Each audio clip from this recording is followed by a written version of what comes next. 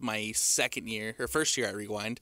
And then last night I got to coach Rickards at Harriman. So that was, fun moment, fun times. That's awesome. Yeah. It's always cool to have like those kind of full circle moments and everything. I was out at Westlake High School, which is literally a stone's throw away from my house in Saratoga Springs. They were hosting Weber, so Region 1 versus Region 3. Fun game. Weber ground out the victory, and it's just fun to be out there. It's fun to be out there underneath the lights, this time of year, trying to avoid getting bit by all kinds of mosquitoes, it feels like. But all the same, it's good to be out there with the Friday Night Lights, right? Absolutely. This is one of the best times of the year here in the state of Utah, being out there watching some high school football. And the talent level has really grown. It makes it so fun every year just to see the growth of high school football here in the state of Utah. Well, okay, I'll tell you this much. I can point directly to that because I was at that game last night, as I mentioned, watching both Westlake and Weber. I'm telling you, Westlake High School has got a 14-year-old left tackle. He's a freshman, 6'4", 250 pounds, and I have seen the future. I'll just put it this way: if that kid continues to develop, his name is Matthias Leilua, I believe, Malachi Leilua. If he continues to develop, you're looking at kind of one of the next big linemen. He's in the 2028 recruiting class, Alex. He's a ways out, but it's crazy. We're seeing the talent level increase every single day. Thursday night, there was that opener between Skyridge and Timpview. The Pula twins, they're 2026 class recruits. They were balling out in a game that featured probably conservatively 10 Division I guys. So, yeah, we're seeing the talent level go up in exponential ways. I'm so glad that we get to be a part of this, and we get to be out there calling games and see that talent level grow. It's amazing. Yeah, no doubt about that. All right, so a lot to talk about ahead on today's show. We're going to dig into both Utah and BYU training camps.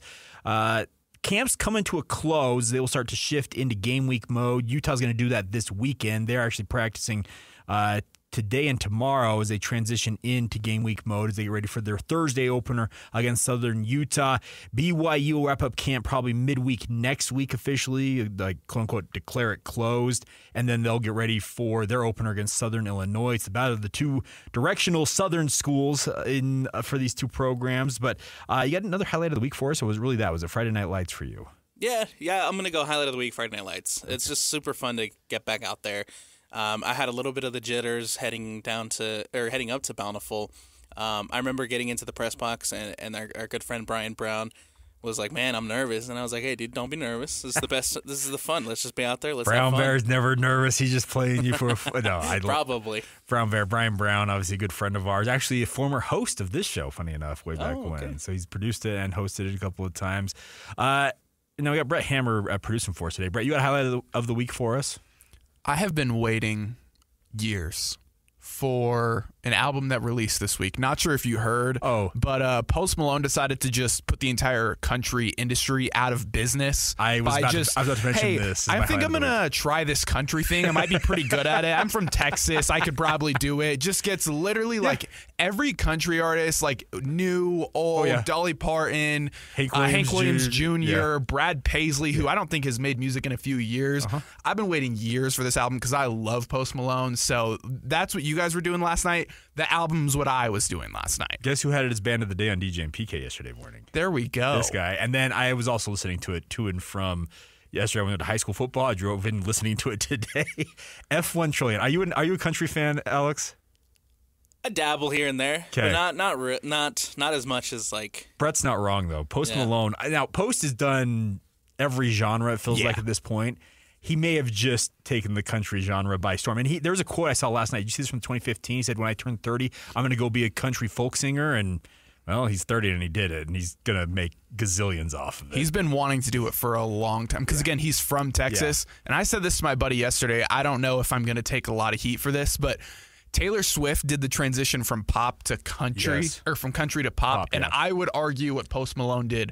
I think it's easier to go from country to pop than it is to go from pop to country and be good at it. I could say that, yeah. Well, let's not make the Swifties mad first thing Saturday morning. Let's do it. Come on, have you seen what kind of reaction you can get on social media? The clout you can receive. The hits are unreal. No, that was my highlight of the week. F1 Trillion's the album title, and we're not paid to advertise for it, but it was awesome. Like, I'm a big Post Malone fan myself, but this was like, I'm like, okay. he just proved he can do it yet again. So fun stuff. All right, let's dive in and talk a little bit about what's going on with both BYU and Utah. I want to start out BYU today, Alex, because let's just put it this way: there is still no news on the quarterback battle. The longer this drags on, I feel like it's legitimately close, and the coaches are still trying to determine where they go. Aaron Roderick said it on Monday, and I know, Brett, you and I were out there, and Aaron said that he'll let it ride as long as he needs it to. He has no deadline in mind. He said that back in the day, this was 2019, if I think my timeline is correct, there was a battle between then Zach Wilson and Jaron Hall at BYU. And he let that ride. I remember I was covering the team, as I've done for 15 years now, and they let it ride until the week of game week. 3 days beforehand is what Aaron said. They finally decided, okay, we're going with Zach. Now, that season featured Zach getting injured and then Jaron playing as well, but the situation is I think that they are going to let it ride and hopefully have somebody really emerge from the pack. My question for you is, do you think they've already made their decision and they're just kind of just sitting on it? I wouldn't be surprised if that's the case, right? You know, if we talked about it a couple of weeks ago where even if you make the decision, BYU might hold those cards close to their chest, give you that competitive advantage of just not announcing it, right? And just kind of letting us roll into speculation until the first snap where they walk out, trot out the quarterback, and that's when we find out who QB1 is. They've done that before. I wouldn't surprise me if they did it again. And it seems like that's the way they're going to do it. And kind of based on the reactions of what we've heard from Sitake and from the availability that he's been doing this week, it seems like maybe, you know, that decision, they kind of have that decision already in their mind. They just obviously don't want to say it. They don't want to talk about it. But we'll see what happens. Okay, you had Brett pull a quote here because you believe that Kalani Sitake may be annoyed by all of this. Sounded a little annoyed on the. Tell me if you got that, Brett. Let me know. But the thing is, here's the thing with Kalani. He is rarely a guy that gets super annoyed by anything, just knowing what I know about him. But this one, I know the clip we're going to play here. Well, let's play it and we'll react to it afterwards. Go ahead, Brett.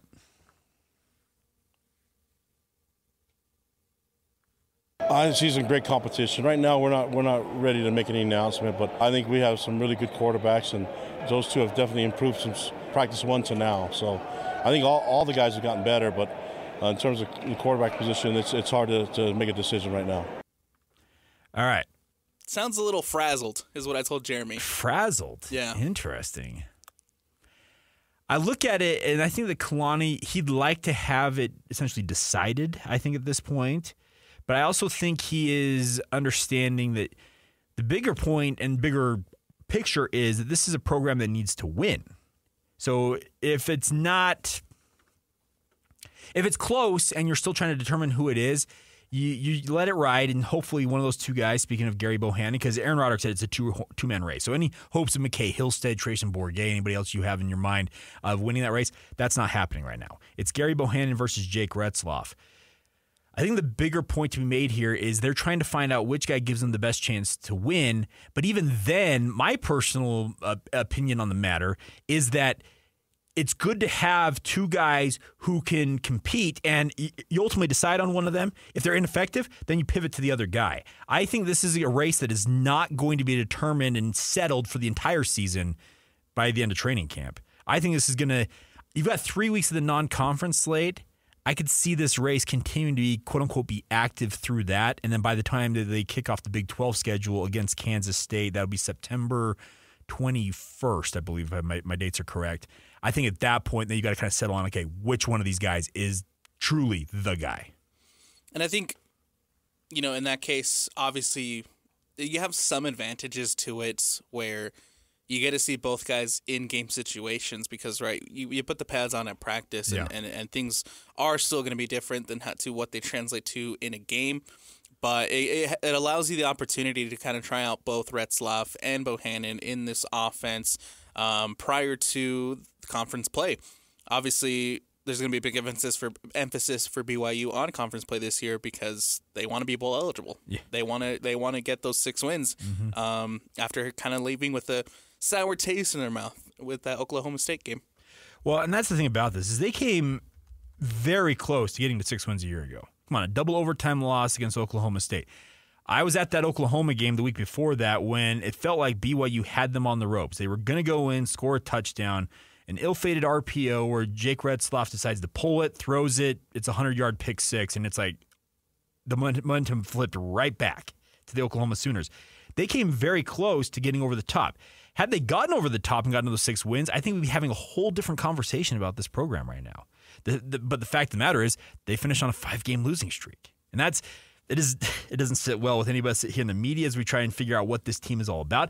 I can tell you inside the building, they've been hearing, speaking of the players, all offseason long. You want to go 5-7 again? Keep doing what you're doing. They've been preaching to these guys, elevate what you're doing, work harder, the weight room, all the different things that go into being successful football players. And the ultimate judge will be what they do this fall. But I think this QB battle is truly one that they're trying to get right because you're right. They want to win. And they have to win. Sure, They have to win. You want to keep jobs, yeah, you got to win. Especially after last season. And look, you can look at the situation as kind of a half glass empty, glass half full type situation where, you know, you can either look at the negative and say, oh, they lost 5 straight to end the year, or you can say, hey, they came that close to being bowl eligible. Let's go build off of that success that they had last season, build off the good things, obviously clean up the hopefully the injuries. I think injuries played a big part in BYU season last year, and see what they can do. Obviously, their schedule is not favorable, but if BYU can figure out how to win in Provo and be dominant in Provo at home, those will get you the 6 wins to be bowl eligible. Yeah, the whole thing is, and trust me, I get people get mad at me because I've said that the goal for me, speaking of BYU, is to go to 6-6. And they're like, well, that seems just absurd. I'm like, well, here's the deal. It's improvement, gets you to the postseason, and it shows that you're building towards something. There's a contingent of BYU fans that I think came into this league, speaking of the Big 12, thinking, okay, we've gone 5-0 versus the Pac-12 back in 2021. We've had success against Power 5 opposition as an independent, and they thought they were going to be more competitive in the Big 12. I thought they were fairly competitive at moments last year, but as soon as injuries and attrition hit, and like guys like Ben Bywater went down, Isaiah Glasker, you can go down the list, Keaton Slovis getting injured, well, the depth was not there to be able to keep up the level of play BYU had, and as a result, you saw the slump that they had to end the season. So the hope is that they've hit their recruiting trail hard, and Jay Hill has been very adamant that the freshman class of defensive players that they brought in, he thinks are going to challenge for time this year. And if the depth can hold up, that's the biggest thing for BYU. Their top-end players, they're straight across, they're equal with most teams in the Big 12. The problem is established Big 12/Power 4 teams have got 2s and 3s that are better, or at least were better than BYU. And the hope is using the transfer portal, player development, and the like, that coming into this year, yeah, your 2s and maybe your 3s are better equipped when injuries hit, because my biggest thing about fans, well, the strength and conditioning have stopped doing their job if they're injured. It's a violent game, folks. Injuries are inherent to the sport. You have to have guys step up in those moments, and if they can do that, there's a pretty decent chance in my mind I think BYU can grind out 6 wins. It happens, injuries are part of the game, and we talked about this 2 weeks ago, I believe it was, Jake, where we talked about the depth that Utah has at the D-line position.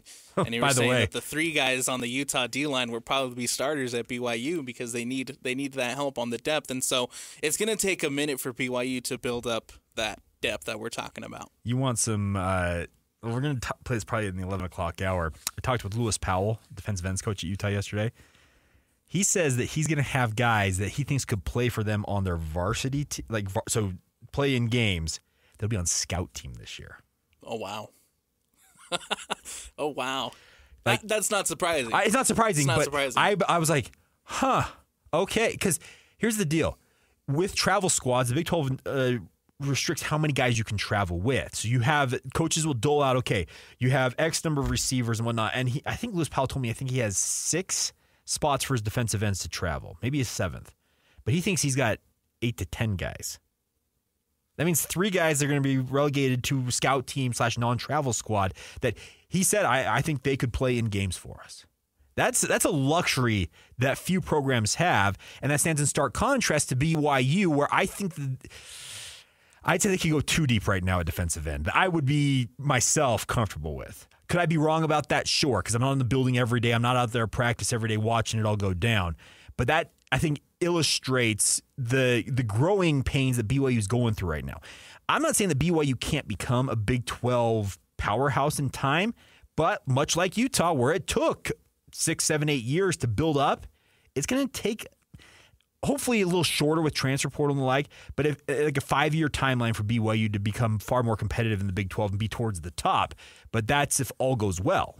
The key word there is in time. Yeah. And I think fans have to give it just a little bit of time in order for them to get to where they want to get to. It's going to take a minute to build that depth. It's going to take a minute to have a deep enough team that if your 1s and 2s get injured, your 3s and 4s are going to be competitive in the Big 12 as well. And like you mentioned, that's something that we didn't see last year with BYU is the depth just wasn't there. And so it's going to take a minute to build up that recruiting class. It's going to take a minute to build up that depth and have that opportunity to be comfortable enough to where your 3s can get in a game and be competitive. Yeah, I just look at the way things are going right now. These are two programs, speaking of BYU and Utah, who are on different timelines right now. Let's talk about the Utes for a moment here because the Utes are the Big 12 favorite. Like their whole focus right now is, yes, they're going to the postseason, but more importantly, Alex, they're looking at that college football playoff, the expanded field, and being like, all right, we have a chance to compete for it all this year. Injuries were their biggest weakness a year ago, and they still found a way to go 8-5. And I will forever give a gold star to Kyle Whittingham for the amount of injuries that they dealt with last season and be able to grind that out. But should they stay healthy, I've got no reason to think that Utah won't be in the college football playoff, or at least in the mix, to be playing in the postseason at that level. I think a healthy Utah has a huge, huge ceiling, Jake. A healthy Utah should be in the playoff.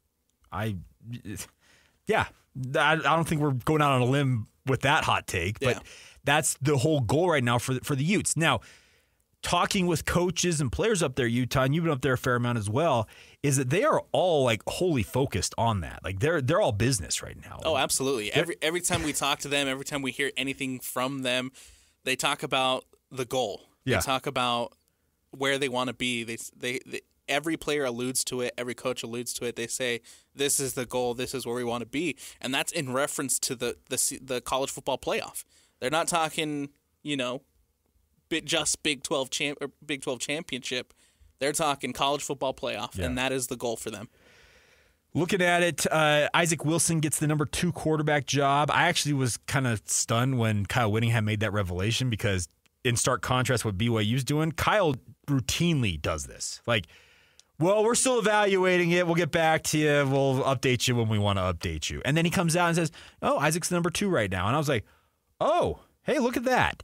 That's really cool, by the way, to see a young man who's a true freshman who graduated early from Corner Canyon, goes up to Utah, and has stood out so far, at least to the coach's comfort level, of especially Kyle Whittingham, saying, no, he's our number 2. And that it sets up a future succession plan for Utah at quarterback that I think is ideal because Isaac's a young buck. Obviously, Cam's in his final season of eligibility. That, in theory, puts Isaac in line to be the next quarterback at Utah. But I look at it and I'm like, okay, that means to me, because the way that Utah typically operates is they're very close to the vest, that Isaac is really shining right now. And when we talk to the coaches and when we hear their availability, Whittingham and a couple of the other guys talk about how important it was for Isaac to come in the spring. Andy Ludwig talked about it yesterday. And learn the offense and figure out that offense, and that's helped them tremendously to get QB2. Isaac Wilson, we've seen him at the high school level. Yeah. You've called him a gunslinger, and he is a gunslinger. I 100% agree. Let's put it this way. He's got a gunslinger mentality that very few quarterbacks, A, get away with, and B, have the arm to back it up. Does that make sense? Yes. And that's the thing about it is I think that the coaches at Utah are like, you know what?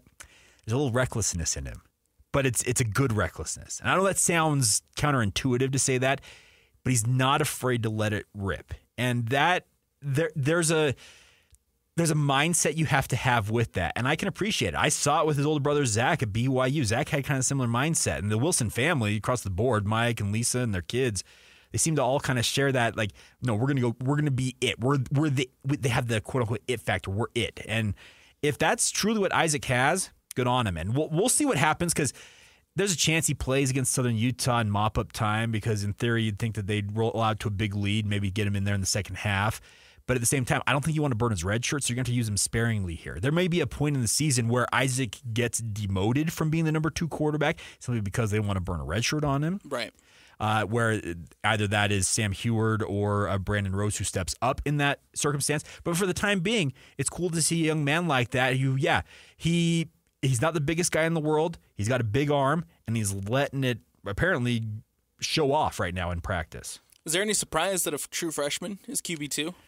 In some ways, yes, because trust me, knowing what I've known of Kyle Whittingham for years, I expected it to be Sam Heward. Like, Kyle values experience. Like, he values guys that he knows he can throw out there, and the moment's quote-unquote not too big for them. They've got experience at this level. Sam Heward is a 5-star prospect. Remember, his dad and uncle were legends at the University of Washington, the Heward brothers.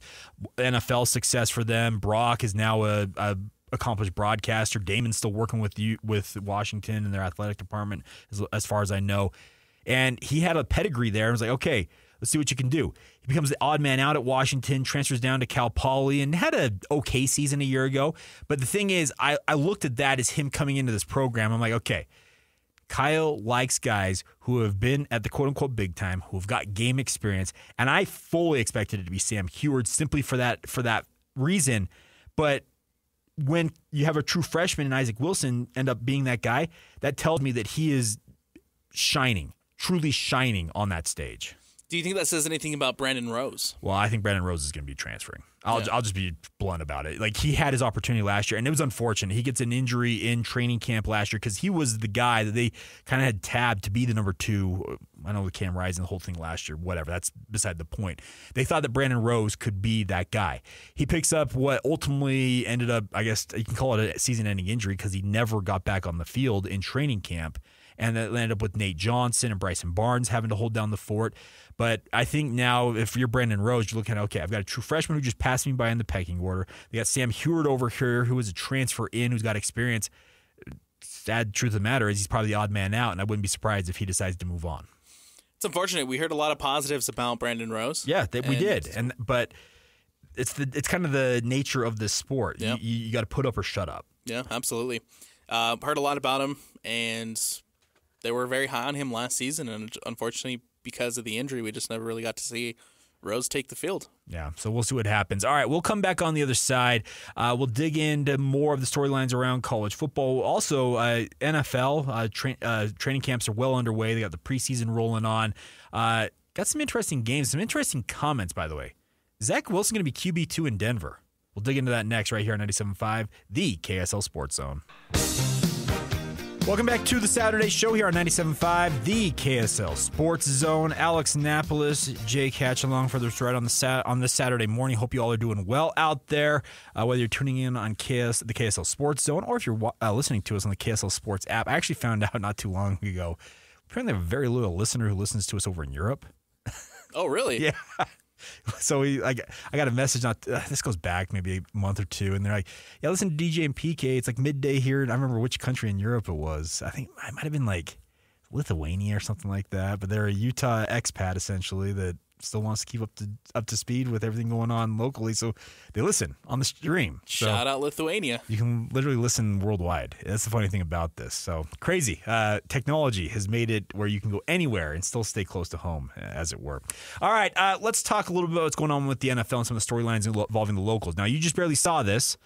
So Denver, obviously, a lot of fans here locally. What's the latest on that quarterback situation? Looks like the latest reports coming out of Denver. So we have Zach Stevens, reporter for DNVR over in Denver, is saying that Bo Nix will be the starting quarterback for the Denver Broncos. Are we really surprised by that, though? No, I like it. He's a first-round pick. He's played a gazillion games in college. Like, it just felt like it was natural that he'd end up being the guy. I know that they had Jarrett Stidham there, and we all know that Zach Wilson's there. But knowing what Sean Payton's kind of going through right now, why not throw him out there?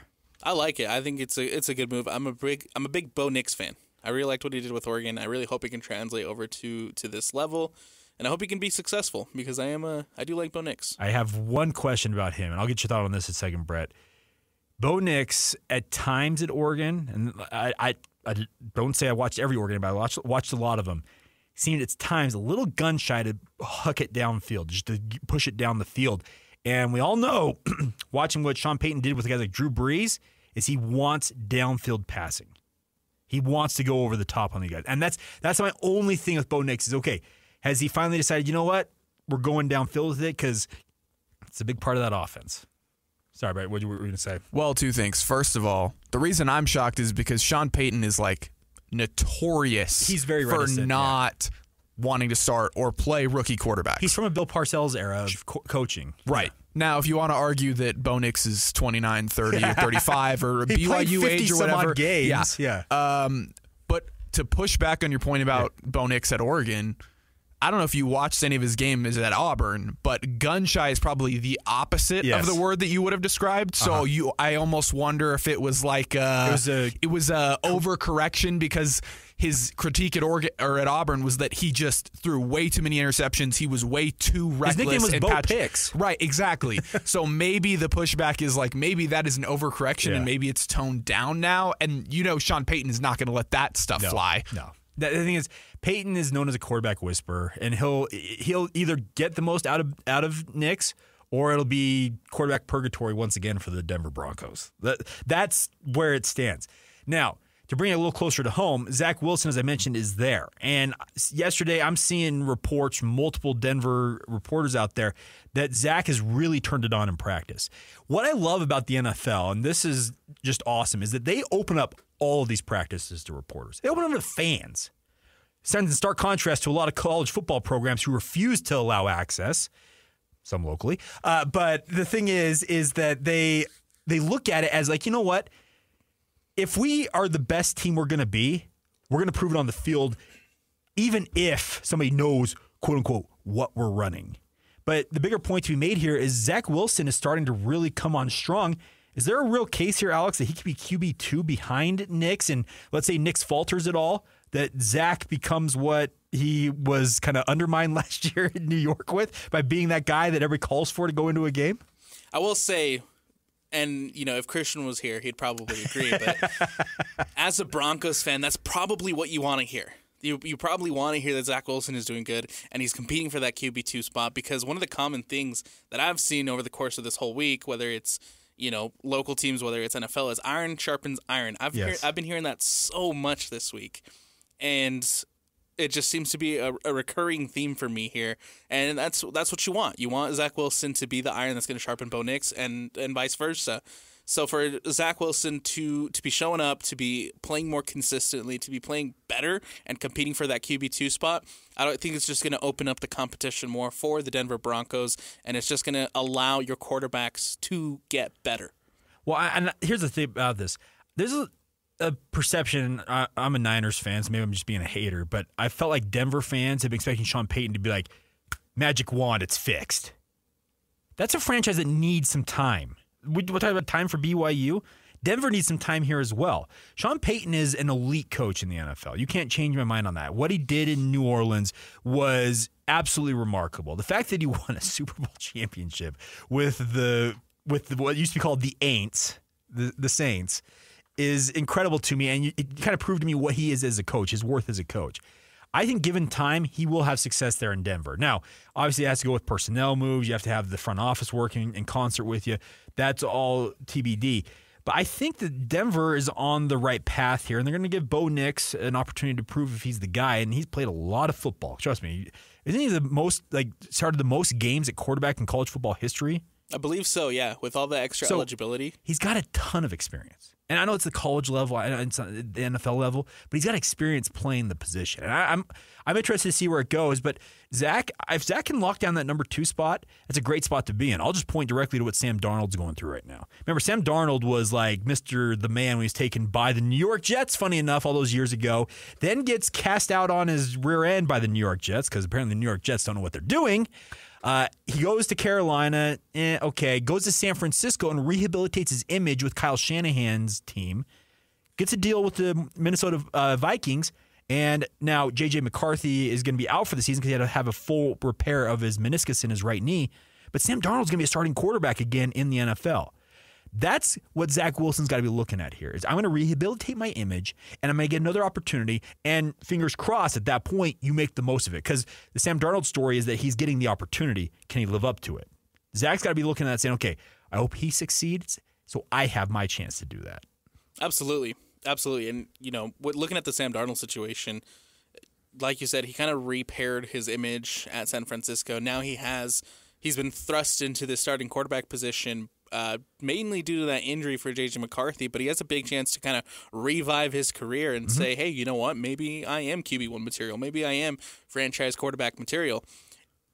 For Zach Wilson, I think it's going to be important for him to try to replicate something like that this season and compete for that spot to maybe try to be QB1. If it doesn't work out with Bo Nix and you got to make some changes and shuffle things around at the quarterback position, if you're Sean Payton, obviously you want Zach Wilson to be showing that he has that ability and can do that, so that way if he is thrown into that starting position, he has the opportunity to show that, hey, he can revive his career as well. Well, and we'll see how it all goes because there's obviously a lot that's going to happen. By the way, on the Minnesota side of things, that injury to J.J. McCarthy, obviously being a first-round pick, you would like your guy to be healthy, but there's actually some good news in that for Jaron Hall potentially here because Jaron obviously was a four-man kind of race at quarterback. Teams usually carry three guys. Some have dropped in as low as two. That may make sure that Jaron sticks around for at least for the time being in Minnesota, and that's just another opportunity for him.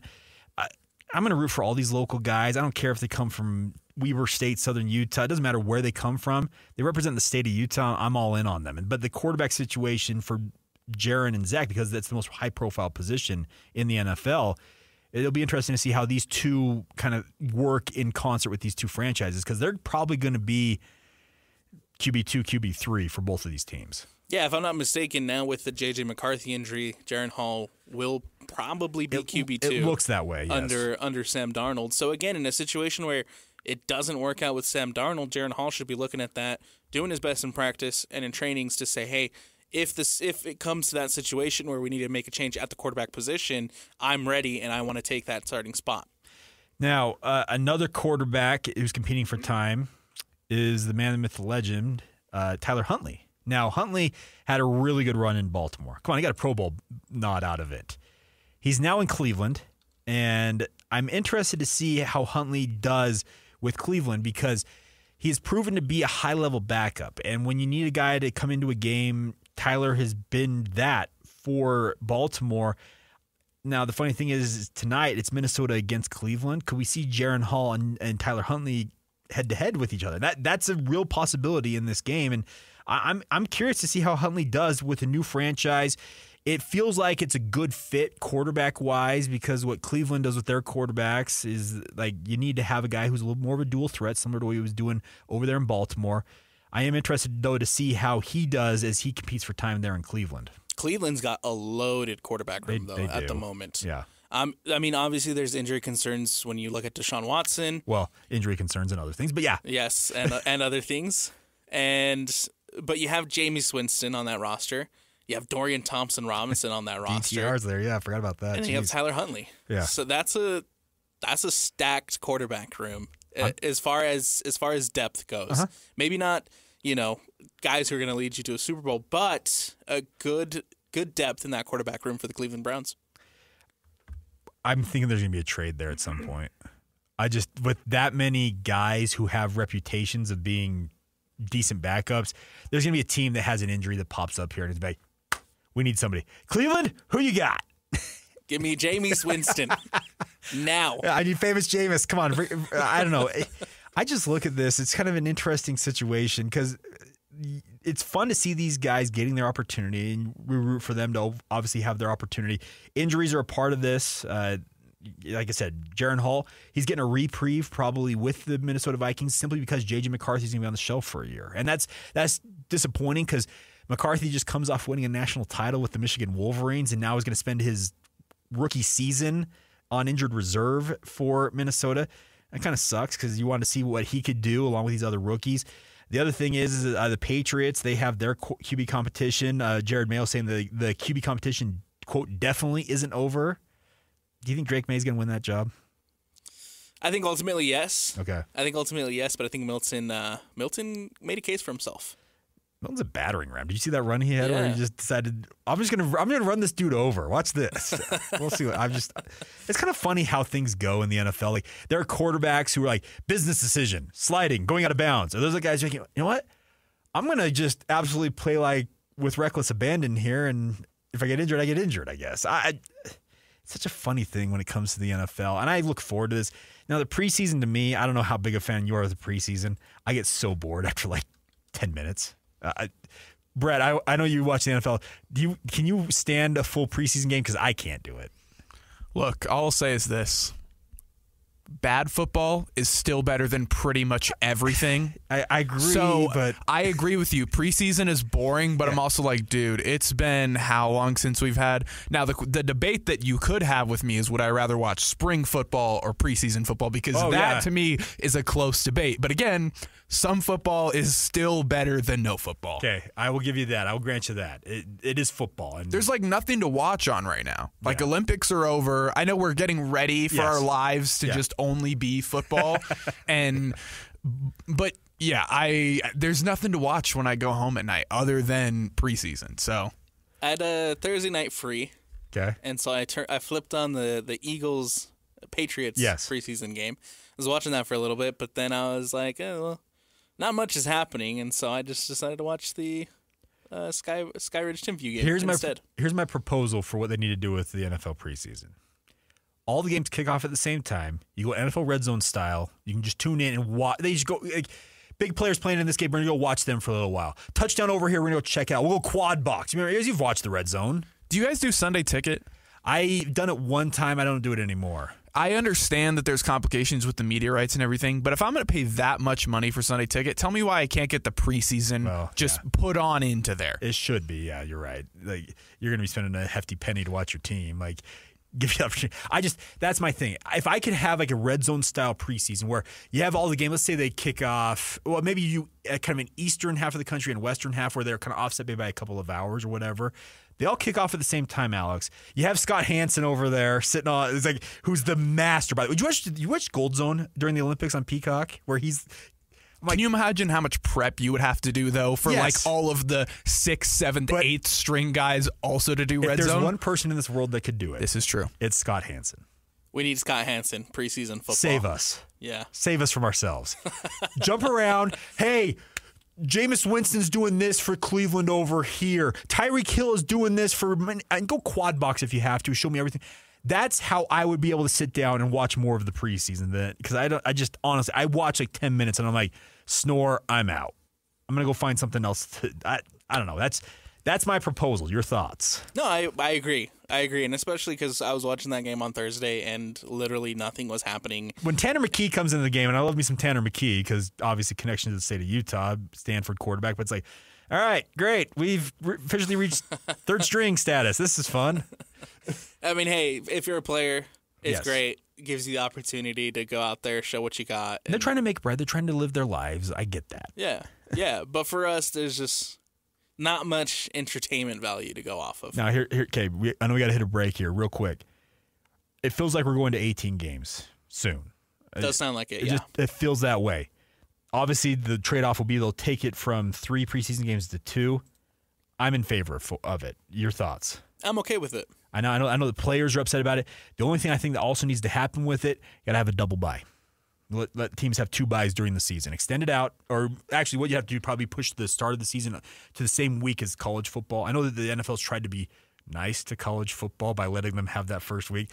You push it up where the college football season kicks off. You have double byes built in.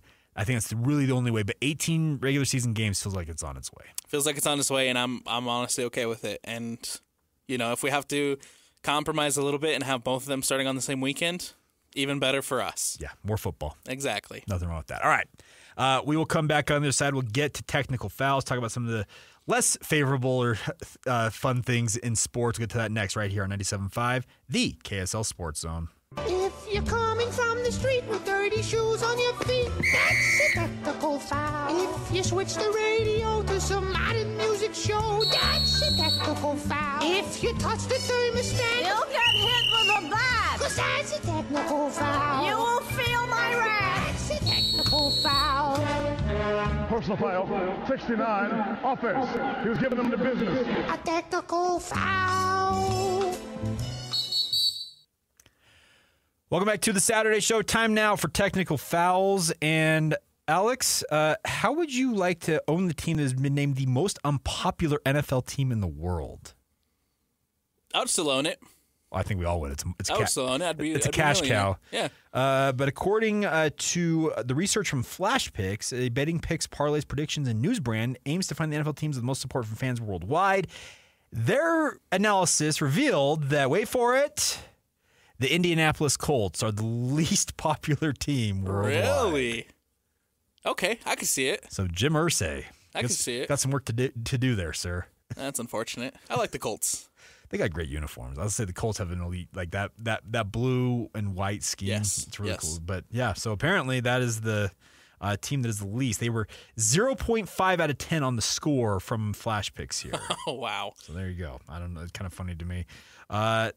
Second to worst, the Houston Texans edging out the Indianapolis Colts by 0.1 points with a 0.6 score overall. So there you go. That'll do it for the least popular teams, apparently, in the NFL. The bottom five, as it were, Indianapolis Colts, Houston Texans, Washington Commanders, Los Angeles Chargers, and the Jacksonville Jaguars. The Colts have a Super Bowl. They do. And the Texans, they don't have a Super Bowl. Yeah. I don't believe the Chargers. Have been to the Super Bowl. I don't know if they've won one. Right. The Colts have a Super Bowl, and they are somehow at the bottom of a Super Bowl and Peyton Manning all within the last 15 years. Yeah. Crazy. By the way, so they were like average monthly searches, how they were kind of doing this. Average monthly searches outside the USA for the Indianapolis Colts are 39,000 and change. The Texans, who beat them out, are at 54,000. So they do not get looked up very often. Indianapolis apparently is not where you're going for your news if you're an NFL fan internationally. All right. So we won't see the Colts playing in London anytime soon. Is what I'm getting from this. Well, they may want to play there to kind of up the search results here. But anyways, you got an NFL one for us as well. Yeah, we'll stay in the National Football League, and we'll go NFL. My technical foul goes to reporter Steve Burton, sideline reporter for I believe it was the radio that hosts the New England Patriots. He was interviewing running back Ramondre Stevenson, and he started the interview and just asked him, I got to ask you about the guy who just left. How much are they going to miss him, and who's going to step up in his place? Very vague. Yeah, the guy who just left. Which guy? The three guys that got cut this week? Like, who? Go ahead. Very vague, weird question. Yeah. And so Stevenson just replies with, I miss Bill. One of my favorite coaches, but I'm excited for Mayo, and I think we can get it done with him. And so there was just like this silence for a little bit, and he's like, I'm not talking about Mayo. I was talking about your defensive teammate. And he's like, Juden. He's like, Juden. And they're like, yeah, Juden. And it was just super awkward, super weird. Technical foul for Burton for just kind of not even asking the right question. There's a thing called assumed knowledge. Yeah. If you're going to be a sideline reporter, direct question, what do you make of Matthew Juden leaving the team? You can't say the guy who just left, because that allows Ramondre Stevenson to take it any which way he wants. Even months ago, when Bill Belichick was essentially separated from the man, come on now. Yeah, technical foul on that reporter. All right, Brett, you got one for us as well. Tuesday was MGK Day at Cleveland Guardians, because MGK is from Cleveland. Yeah. He had a little different approach to throwing out the first pitch. And again, this is to Alex's point earlier, this is a glass half full, glass half empty, depending on how you want to look at it. He goes to wind up to throw the pitch, and instead of throwing it across the plate, he ran down the third base line and launched it into the stands. So you could argue he either didn't miss the plate because he didn't throw it at the plate, or someone has now passed 50 Cent for the worst first pitch of all time. Depends on how you look at it. I'm with you on that. Like, here's the thing. Maybe he was like, you know what? There's not a chance I'm getting this across the plate. So you know what I'm going to do? I'm just going to audible. We're going to go do something different here. But yeah, that's unique. I'll give you that. All right, we got one more before we go here. Did you guys see the whole thing with Notre Dame this week? So Notre Dame has they've been prompted to suspend the entire men's swim and dive team for at least 1 year because an external review found members of the team violated NCAA rules by wagering among themselves on the results of their own competitions and failed to, quote, treat one another with dignity and respect, unquote. They're running their own, sports book inside their own swim team. I'm here for it. When are we going to learn? When are we going to learn that if you are an athlete, you shouldn't gamble? According to a person with knowledge of the situation, members of the team had set up a makeshift internal sportsbook where athletes could wager on the times posted by themselves or teammates at meets. Oh, jeez. Athletes were not found to have bet on opposing teams or any other Notre Dame athletic events, the person said. I want to meet the athlete who proposes to his teammates first. I want to be there in the room. I want to have heard that pitch. Guys, here's what we're going to do. It's interesting that this is coming from the swim team. Of all things. And nobody at all was like, hey, are we going to get in trouble for this? Or they didn't speak up enough, apparently. When are we going to learn? It's competitive motivation. Yeah, If you're an athlete, don't gamble. Okay, let me clarify one thing. The women's swimming and dive teams and the men's diving team were not found to have been involved. So just the swim team. Okay. Not even the divers who are, they're at practice with they weren't even involved in this. Been suspended for at least 1 year by Notre Dame. So lesson learned. One of the weirdest stories That's coming out. It's a unique one. I'll say that. Let's see. More than 60% of the returning team, which includes 25 swimmers, took part in betting on the performances of the members of the team.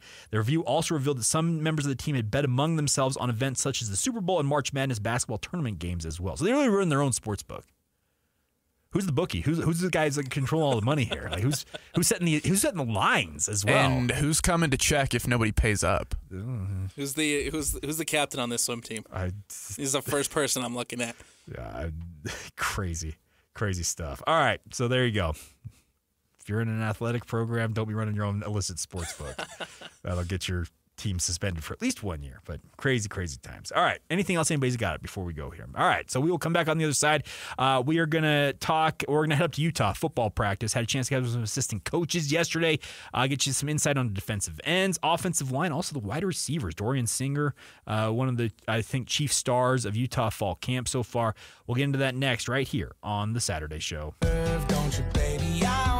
Welcome back to The Saturday Show here on 97.5, the KSL Sports Zone. Hour 2 of the program underway right now. Jake Hatch, Alex Napolis along for the ride on this Saturday. Hope you all are doing well out there. There goes some F1 Trillion from Post Malone there bringing us back in. So Clint O'P can now get angry that we have now played country music. Clint, one of our, literally, Clint listens all the time, and I really appreciate it. Sorry, Clint. Sorry for the country music. Alex over here. You get you and PK together. PK will convince you that country music is great. Oh, really?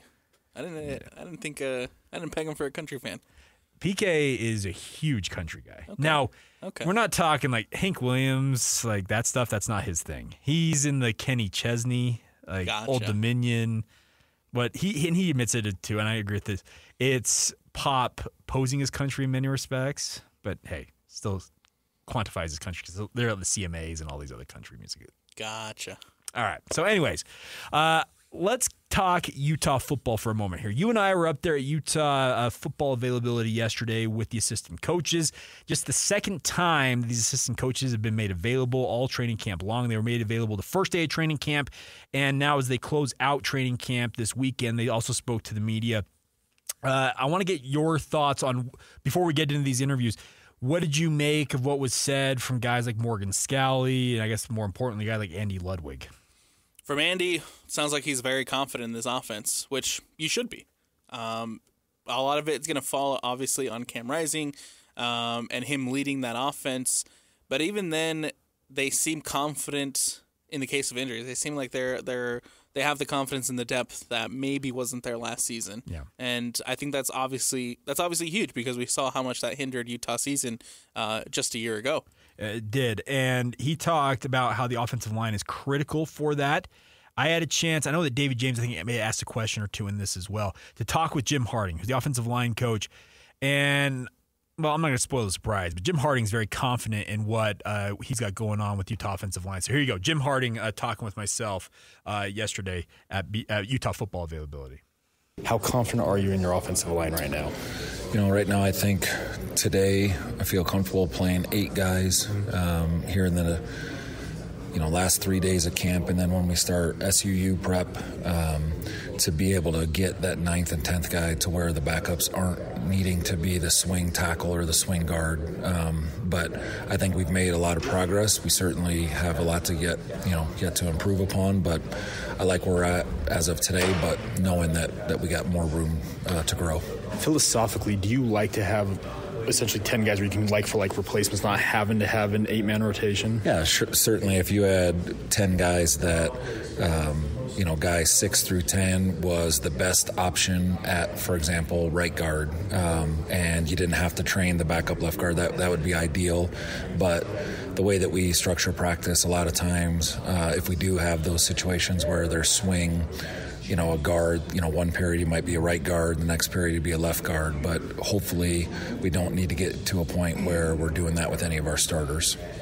You move Spencer Fano from left to right, and then you put Caleb Logan at that left tackle spot. Is that just a luxury to be able to say, I have 2 freshman tackles I can play? Well, I think, both of them, that's their original position from high school. I think Spencer can play left. I like the idea of Caleb playing the spot that he is most comfortable to when it comes to footwork and technique and trying to eliminate multiple variables by him seeing a different picture on the right side. During some drills they will flip, but for the most part they have stayed at those positions, and they're both. I was telling the last guy, the great thing about those 2 kids is they have a high desire to be great. I don't need to get on them to, do extra work, extra film study, ask great questions, take notes. And those 2 kids have they're special, both on and off the field, and hopefully it translates to a successful season. Is there a set leader of this offensive line? I would say probably Michael Mokofisi or Falcon Kamatule. Falcon's a little bit more vocal than Moko. Jaron has done a nice job stepping up in terms of leadership, but probably the alpha dog, how the room goes would be Mike or Falcon. Right now, is the O-line better at either the run game or the pass protection? Depends on the day, but I do think we're making progress. I know there was a lot to be said for the pass protection and things like that in the spring. I do feel that we're ahead in pass pro than where we've been, and I always, just as an offensive line coach, you always pride yourself on running the football. I think we got some athletic guys up front that can get some push, but we always are looking to get better. So I wouldn't say, as of today, one is better than the other. We talked to Andy, and he said that he's not sure if it's going to be a running back by committee approach or if one guy emerges. Do you have any preference one way or the other on that?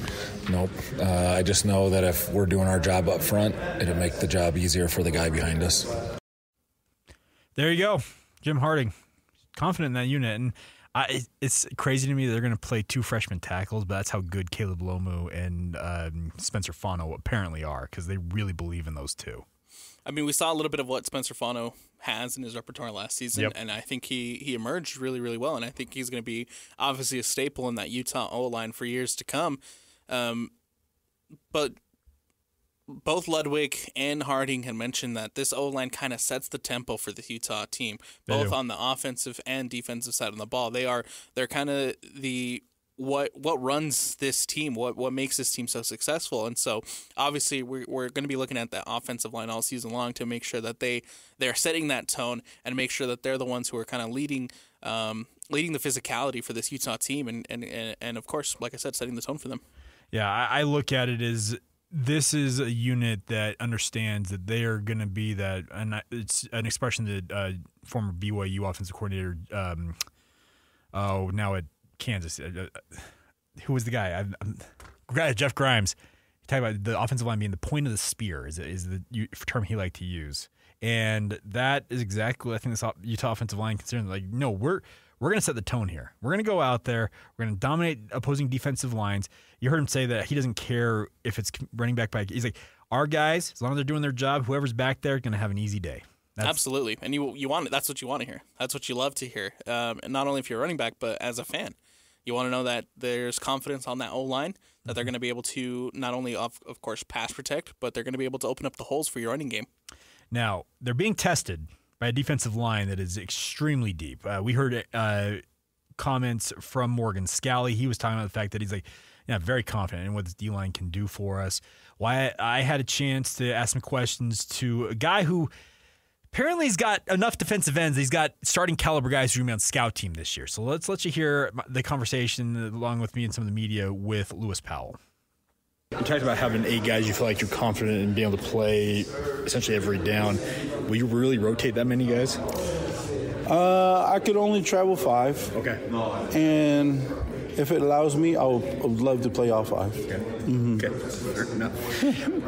What do you look forward to most about the Big 12? Is it just the unknown of what you've known from the Pac-12 and going into this new conference? Yeah, I mean, when it comes down to it, there's a lot of different things that every city brings, you know what I mean? And I remember back in the day going to Wyoming, and depending on the time of the year, it was either really hot or really cold. And then we got a taste of the Big 12 last year going to Baylor. Man, that was the hottest game I've ever been a part of. And I'm just excited. I'm excited for that part, to see. We're not going to L.A. and we're not going to Seattle, but we're going to some interesting spots. But the one thing is, those places that we're going to all love football. And the brand of football in the areas we're going to is different, those places, Oklahoma, going to Stillwater, those places, they love football, and that's all they have, you know what I mean? So we're going to expect, it's going to be fun, to expect and see what we're going to get, but I'm excited. But it's not Laramie, at least. Not Laramie. That brings a whole different type of excitement, yeah.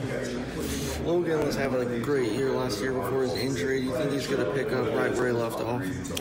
Man, Logan is doing everything he can do.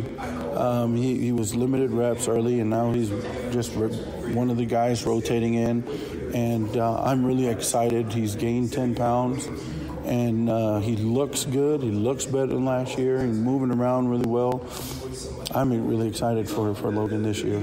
And he's just overall just better than he was last year. Yeah. You talked about the styles of the Big 12 being a little bit different versus what you experienced in the Pac-12. We were talking with Morgan, and he said, "Hey, we can go from a 4-2-5 to a 4-3 look if we have to." Does that change anything for your defensive ends with the linebackers shuffling in and out behind them? No, usually, we just got to understand if we're in nickel or 43, but it stays the same for us, right? We're still staying in the C gap as a 5 technique, and then we're getting after the quarterback when it presents us, to us. But right now it doesn't change much, depending on personnel. But different personnel bring different plays, and that's something that we got to be aware of. But I'm excited to be in the Big 12 and excited for our first year. We're talking to Morgan. He said he's happy with the fact that he feels like you guys have a 4-man front that can get pressure without having to blitz guys. Is that the confidence level that you share? Like we're going to get after the quarterback with our defensive ends? I think we have a veteran group, and not only our defensive ends, but our defensive tackles have matured big time, and they have a good understanding of pass protection, and if we can stay with the 4-man rush and get to the quarterback, that's ideal. We don't want our defensive coordinator to bring pressures from different places, but I mean, there's a place and time for it. But if he has comfort in us just getting to the quarterback with 4 guys, that's better overall defensive call for our defense, and not only our players but our defensive coordinator. There you go, Lewis Powell, and he said, I've got 8 guys he thinks he can play. He can only travel 5 defensive ends, Alex. Okay, remember, John Henry Daly, a guy that BYU fans are very excited to have on their defensive line. Paul Fitzgerald had 9 sacks a season ago at Utah State. Those are the kind of guys that are running 2 and 3 on the depth chart right now that could be relegated to quote-unquote scout team status for this Utah defensive end unit. Having 8 guys that are potentially starters, are potentially at this level to be very good and very competitive, and you can only travel 5 and moving them to the scout team, that's insane. That is riches of depth for this Utah football team. Yeah, and that's the thing about this is those guys could play at multiple universities if they were elsewhere. So it's just crazy. That shows you how talented, how deep, especially the defensive front is for Utah. And it's going to be ferocious. That's the thing about this is they know that the Big 12 is going to require them to be a far more physical team, and they were probably the most physical team. I don't have a problem saying that in the Pac-12, and that's how they won a lot of the games in the Pac-12 era. They're going to have teams that are physical in the Big 12 they're going to go up against, but having the power and the bodies that they have, especially on that defensive line, they're going to be right there among the tops of just a team that can bludgeon you. And look, you mentioned it a little bit there with, in the era of the transfer portal where it's so easy to kind of pack up your bags and move on to another team, right? I think it says a lot about this Utah defense that these guys, not only in the case of Fitzgerald and John Henry Daly, who decided to come to Utah for this defense, but also just the ability to keep that talent in-house and help them grow in this defense. I think that says a lot about Scally. That says a lot about that Utah defense to have that depth that we're seeing on the defensive end. Yeah, it's crazy. All right, a position group that is routinely been panned, I feel like, when it comes to Utah is the wide receiver room. Now, a lot of tight ends, a lot of depth there that obviously have taken headlines of late. Well, Alvis Whitted is the wide receivers coach at Utah, and he has done a good job, you talk about the transfer portal, about bringing guys in that hopefully will make the wide receiver position great again in this Utah offense. So here's Alvis Whitted, my conversation with him, talking about what he expects from his wide receiver group. How confident are you feeling right now at this point in training camp about your wide receiver position group? I'm confident right now as far as the progress that they're making and have made. I feel really good about the depth that we have right now, and I like the leadership that's being shown by some guys. Every day is a work in progress, just working to be as complete as we possibly can and get better, and guys have stepped up to the plate, and I think the cream has really risen to the top as far as the guys I feel like we can count on offensively. And now it's just about us battling ourselves in regards to working to get better every day. Philosophically, how big of a rotation do you like to have at wide receiver? Well, typically you want to have you want to travel 7 to 8, and in a given game you want to be able to rotate 6 to 7 if possible. But obviously that's all depending on game plan, and we've got great tight ends, we got great skill, great backs. So that's obviously going to be dependent on the plan, the opponent who we're playing, all of that. But excited for these guys, really am, and just hope we can continue to work and get better and challenge ourselves, to be as complete as we possibly can. Dorian Singer's taken a lot of the headlines with his transfer into this program and what he's accomplished previously in his career. What is your confidence level that he'll be able to kind of recreate what he did at Arizona in particular here, if not exceed it? I feel like he's a kid that his football IQ and acumen is really high. He cares. He works his tail off. He's great in meetings. He loves ball. I don't think there's a moment that's too big for him. And I think he's growing. From a football standpoint. Obviously being in different programs and systems, I think the system, he's learning a lot of ball too. And I really hope that he can take the next step, in his personal progression and just go out and be the playmaker that we know he can be and go out and make plays. Damian Alford's a really, really big body. What's his skill set? Is that to use his frame? What does he do best? Yep. Play strength, be physicality, creating separation by virtue of his play strength, and then going up and just making those contested balls. But Damian can run. He's a sharp kid. He's just been in the offense where they don't huddle. They look to the sideline, they get a play, they go, they stand still. And so it's just been a transition for him in just the operation of how we go about our business here than what he did at Syracuse. So I foresee him continuing to gain confidence and get better every day. Are you anticipating many differences going from the Pac-12 to the Big 12? Wide receiver, cornerbacks, you'll face that type of stuff? I think there are good players, in every division, every school, every university. We'll face good players, from a position standpoint. And, the competition is going to be just as great, if not greater, in my opinion. But at the end of the day, it's about how we go about our business, what we control, how we go about practice every day. And, that's really it, man.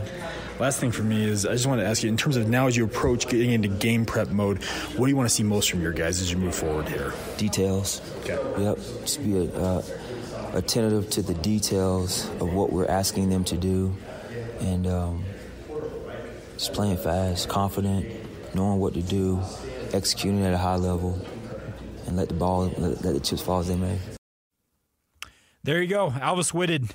They've got some guys. I'm looking forward to seeing what Dorian Singer can do, because he was so good at Arizona, and then USC last year was kind of a dud for him. So I'm hoping he's more of the Arizona Wildcats version of Dorian Singer versus what we saw with the USC Trojans. I think a lot of the Utah fans are hoping. Well, everybody hopes that. Sure, yeah. If you're a Utah fan, yeah, you want that, because you don't. Yeah, it was truly a dud last year. Yes, what happened in LA for him. Yes, and I think honestly, here arriving at Utah football, he's just arriving in a better situation. Look, and coming into the season, I think the biggest question mark for me for this Utah offense was the wide receivers. Mm-hmm. I had a lot of questions, especially with Devon Bailey leaving for the NFL. I had a lot of questions as to who was going to step up, who was going to emerge as the top receiver, and from what we've been able to hear from these coaches and what we've been able to see in the short time through this fall camp is Dorian Singer is playing that part right now. Mm-hmm. And I'm very excited to see what he's able to do on the fields once him and Cam Rising are on the field together week 1 against SUU. It's my only thing. I wish, because I've been on the BYU football practice. We get to watch 15, 20 minutes of practice. And you at least get a snapshot and get a feel for, how things are looking for the team. Utah's given nothing. It would be nice to have just seen Cam Rising and Dorian Singer, see the chemistry with them playing out there. That's the one thing I wish, even if it were 10 minutes, just give us a chance to glimpse it. But yeah, the first chance we're going to get to see it is Thursday, August 29th, when they take on Southern Utah. So I'm also excited for Alford. Yeah. I've heard a lot of good things about him. He's big, by the way. Yeah. I don't know if you've probably seen him walking. I've seen him walk by, yeah. I've seen him walk by him. But he's, listen, at 6'6", and I'm like, okay, we all know this in sports media. There's guys who are listed at a certain height that you're like, all right, that's inflated. I think Damian Alford might legitimately, they might be underrating how big. He's 6'5" at the shortest. He's got elite size for that position. I think he's a big body that Utah needed. He's a big body that Utah needed in that wide receiver room, and I think, he is a transfer, and there wasn't as much talk about him transferring to Utah as maybe a Dorian Singer. So maybe from people on the outside looking in, they might forget about Alfred, but I think Alfred can also, if obviously he's able to connect with Cam Rising pretty quickly off the bat, he might also have a pretty decent season for Utah. Well, he's almost a like-for-like replacement with Devon Bailey. Yeah. They need that big body receiver that can make plays, and we'll give him opportunity. There's no doubt about that. All right. We will take a time out here. We'll come back on the other side. We'll dive into some of the other topics we have not had a chance to dig into quite yet.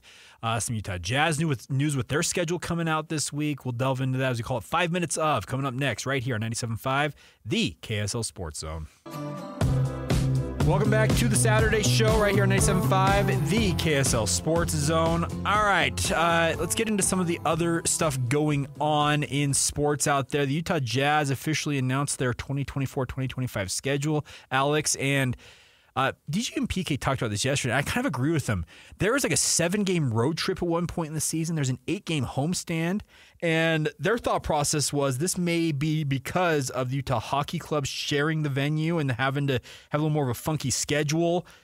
Your thoughts overall as we look forward to a Utah Jazz season that starts off October 23rd against the Memphis Grizzlies? I think you hit it right on the head. Their schedule is a little bit weird. It's a little odd this year. A lot of long road trips. Now, some weird home stands, like you mentioned. Well, there's the 8-game one right after the All-Star break. They come back and they come home. They come home for the All-Star break, and then they don't go back out on the road till I think the second week of March or something. It's crazy. There's some thought of me with. I think the Jazz, Utah Hockey Club are kind of telling NHL and NBA, hey, our building eventually will be able to have the changeover happen very quickly, but until that makeover happens, we're going to have to maybe have a little more of a consolidated schedule as it is, like where one team dominates maybe for short stretches of that building.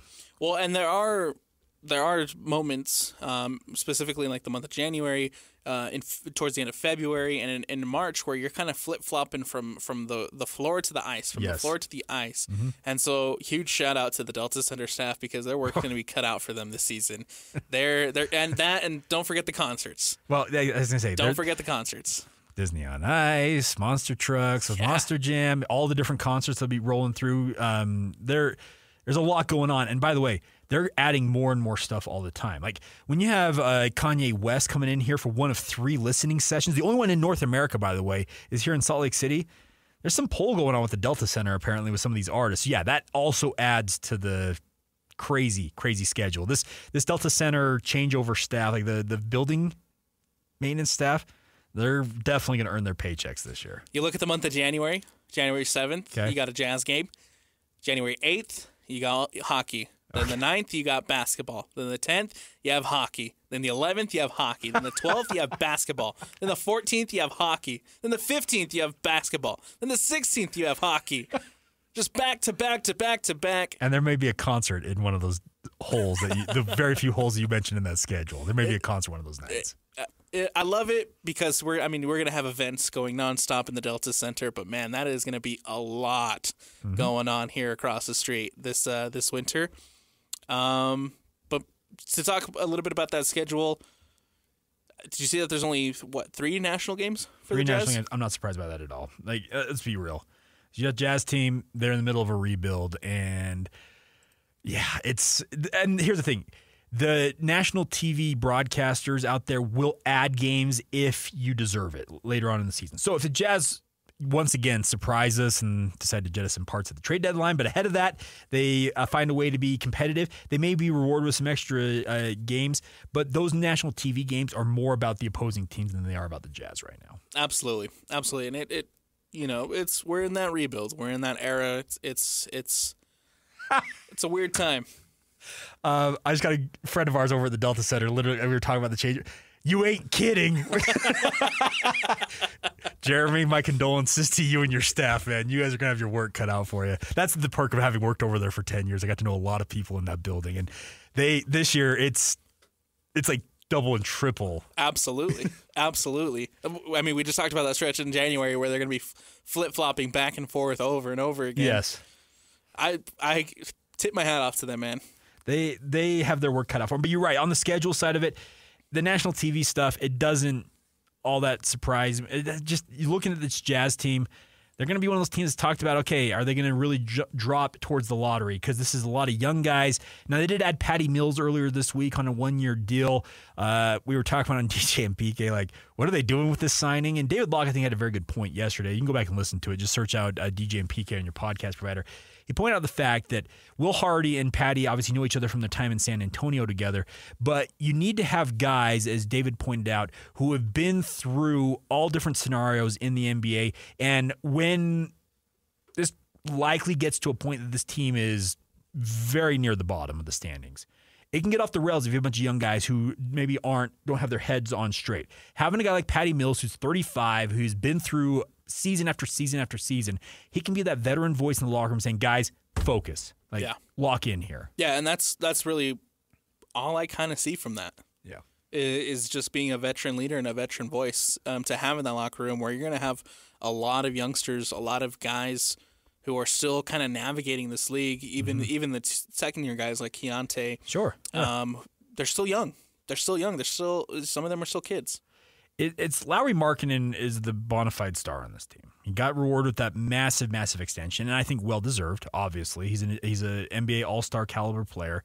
But beyond him, the other veteran voices in that locker room, and you got John Collins, you got Jordan Clarkson, but those are trade bait right now. So you need to have guys that are going to be around if and when those deals go down to move some of those guys out. That these young guys, yeah, they're going to have to step into leadership roles. You're going to have Keontae George speak up a little bit. You're going to have those guys eventually move into those roles. But in the meantime, a guy like Patty Mills can be that guy in the locker room saying, guys, this is how it has to be. This is what you got to do. And also be that kind of sounding board for these young players. They're probably getting frustrated at some point, and they're sick of hearing it from the coaches, and they're sick of hearing it from their family and their agent and all this stuff. Well, guess what? They can go over to Patty and say, dude, how do I get through this? And he can be like, all right, here's what I did in your situation.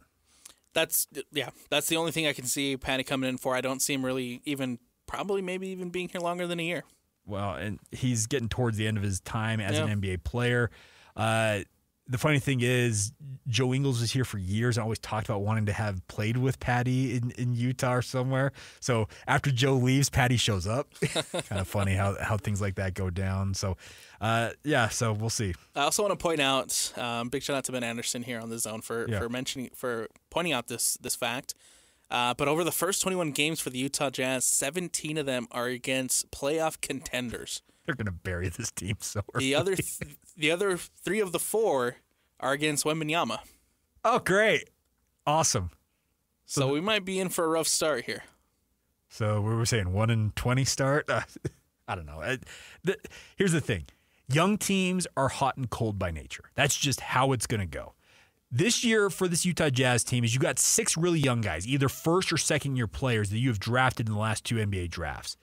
This year for me, I want your thought on this.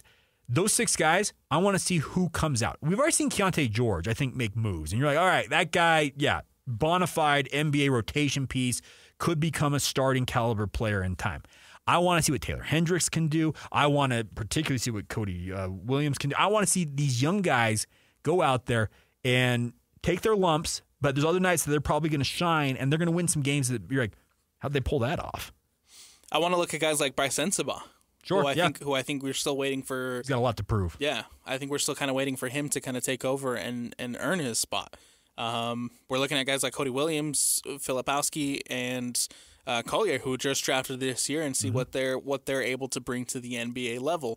I think between all those youngsters, Keontae and Hendricks probably has maybe the most push right now. They're kind of above heads and shoulders above the other guys, just due to their performances from last year. But Bryce Sensabaugh was drafted last year, and I feel like he's the one who has the most to prove out of all of them. Yeah, and the other thing about this is Lowry obviously will have plenty to prove with the extra money that he's added to his contract. I'm looking at this, and this is going to take some time for the Jazz to get the balance right. Could they do the SAG for flag or where they really run towards the top of that lottery? Yeah, it very much looks that way. But what we've been taught the last 2 seasons in particular is that Will Hardy's a pretty dang good coach, and he gets his guys to play. Absolutely. There was a couple games last year specifically where, especially early before the trade deadline, where the Jazz probably shouldn't have won. No. But Will Hardy and that coaching staff doing a fantastic. Well, they didn't think they were going to win. Yeah. And Will Hardy and that coaching staff do a phenomenal job, I think, with these guys. And right now, I'm still fully on the Will Hardy train. I think he's the perfect guy to lead this project.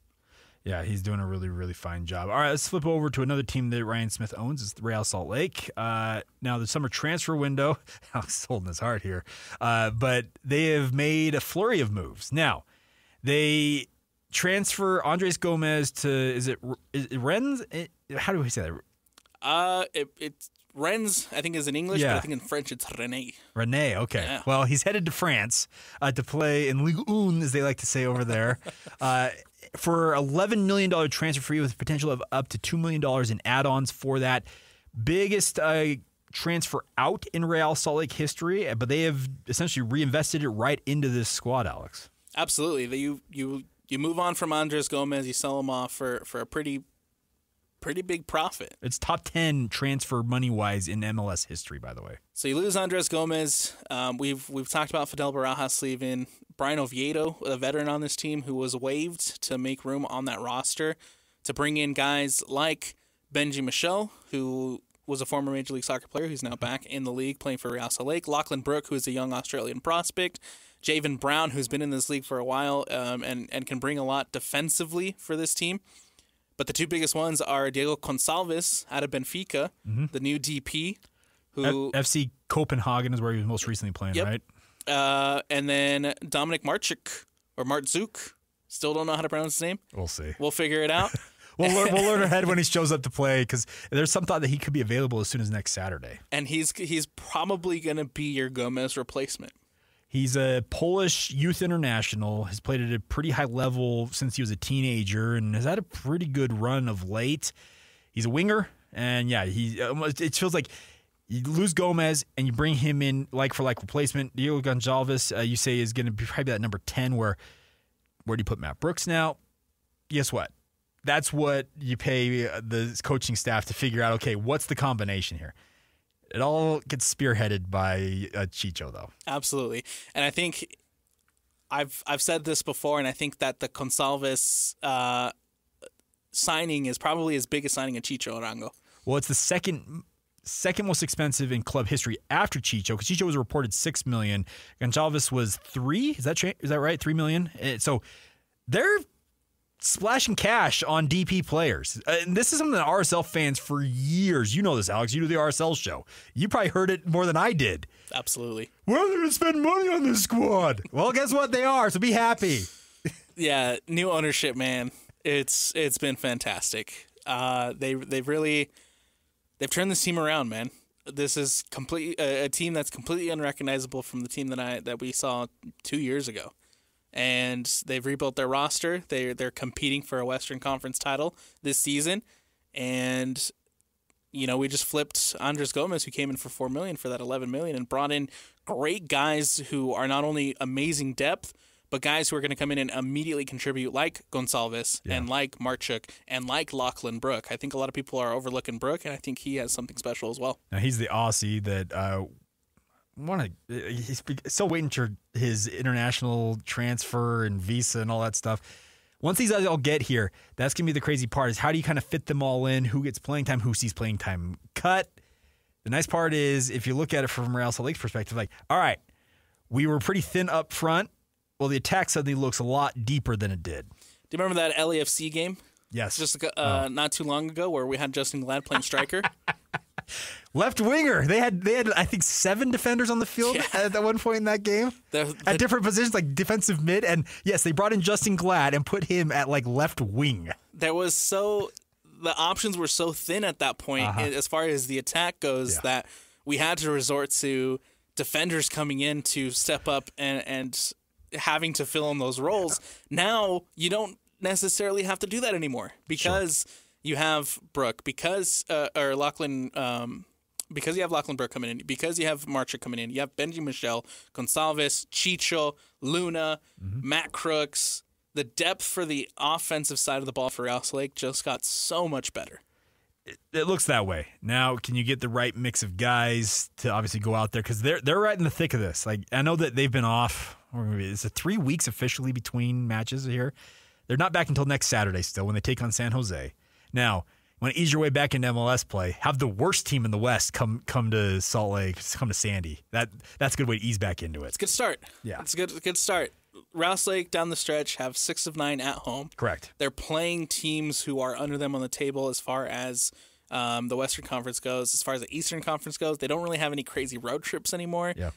It's a pretty easy schedule for Real Salt Lake. Take advantage of it. Absolutely. Run at the Supporters Shield, run at the top of the West here. I know the LAFC, the LA Galaxy, they're all in the mix there. Obviously in the Eastern Conference, you've got Miami and Columbus, who are also in the Supporters Shield race.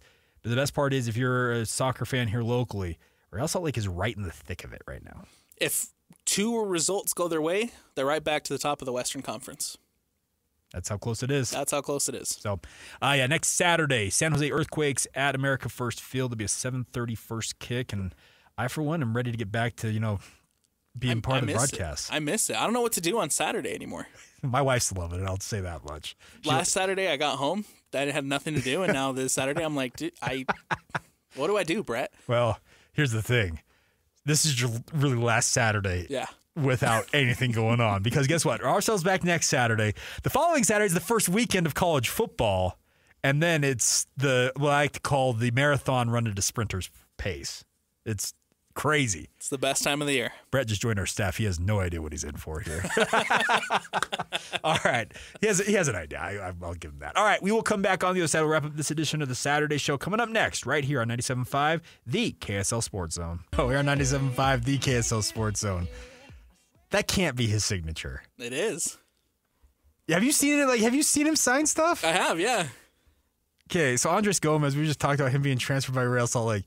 He's got the most rudimentary signature I think I've ever seen from a professional athlete.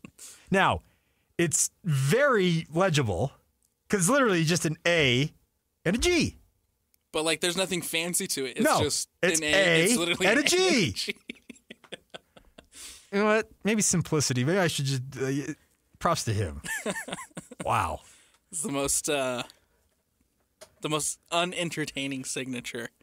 Now, there are a lot of them out there that you're like, I have no idea what this person is writing. My wife lovingly calls my handwriting chicken scratches because my handwriting is awful. But that one, wow, that is unique. Yeah.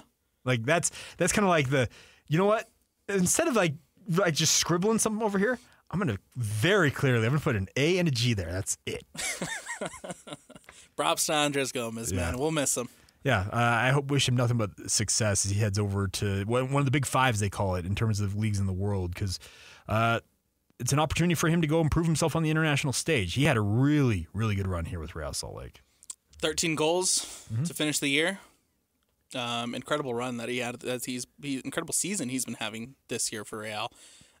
Wish him nothing but the best. This will obviously kind of elevate him in the international level, and hopefully he starts getting more looks to play international football with Colombia. Yeah, that would be fun to see, obviously. All right, so before we go on the show, should we address the elephant in the room, as they say? Yeah, let's do it. All right. This is my last show doing the Saturday show for at least a while. Oh, I'm crying. Don't cry. It's been really fun, but I am, as most of our listeners know, I do a lot around here, and I work on multiple projects. This has been a really fun thing I've been able to do for quite literally years now. I remember way back when we were over at the now Delta Center, was then, I think, Energy Solutions Arena. It might have been Vivint Arena. I don't remember. It was one of the two iterations before the Delta Center. And Austin Horton and Adrian Leiser, who are two of our dear friends, were hosting the show. And I said, hey, Hatch, can you come in and fill in? I'm like, great, let's do it.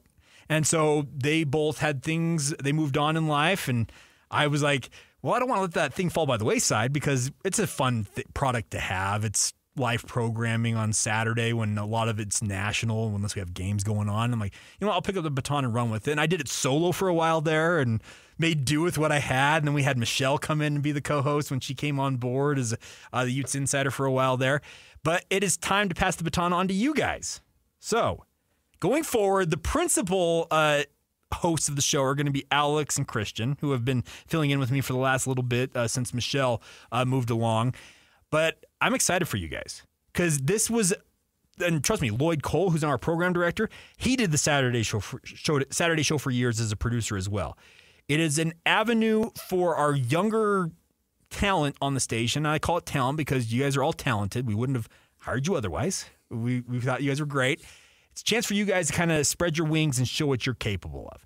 Now, that doesn't mean I'll be going far away. I'm still producing DJ and PK. I'm still podcasting. I'm still covering games. Still doing BYU and RSL pre-half and post-game shows. I have plenty on my plate. I will still be around, though, on this show. I'll be checking in from time to time. You guys want to talk some BYU Cougars? Call me up. We'll have Steve Bartle, who is our new Utah Utes insider, also checking in from time to time as well. So don't be sad because it happened. Be happy. What's that phrase? I'm butchering this. Don't be sad that it's over. Be happy because it happened. Thank you, Brett. That's what it was. Yes.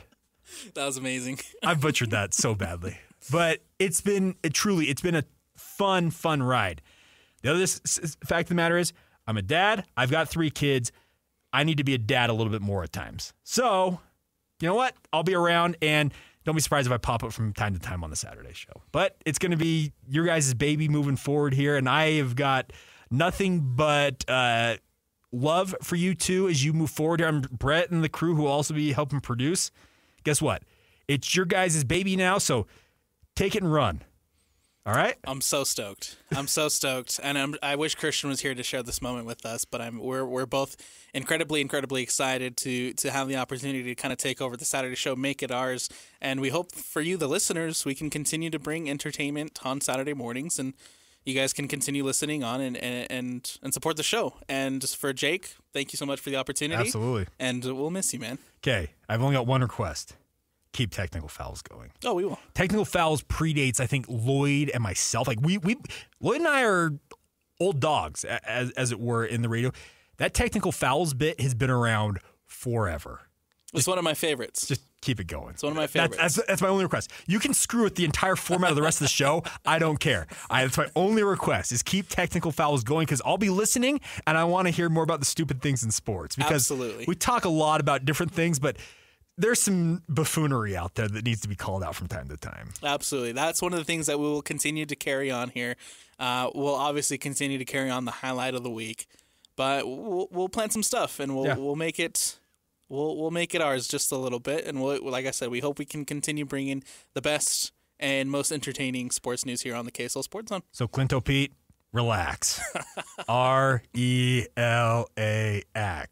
as our good friend Aaron Rodgers said once upon a time.